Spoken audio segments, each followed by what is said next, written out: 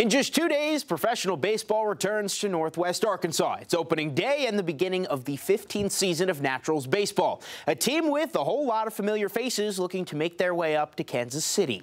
Tommy Shields joins the team for his first season as Naturals manager after he served as the bench coach in AAA Omaha last year.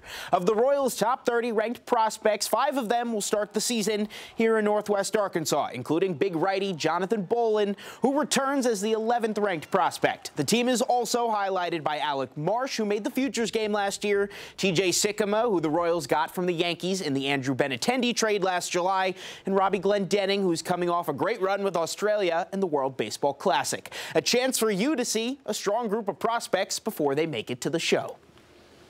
Last year we struggled a little bit, but this year we have a new team that's ready to rock, and looking forward to it.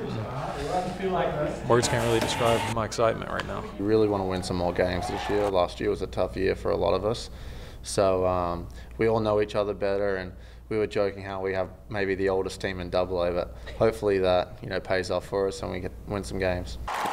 The season is set to begin Thursday night at 7 o'clock against Midland, the start of a 3-game series Thursday, Friday, and Saturday.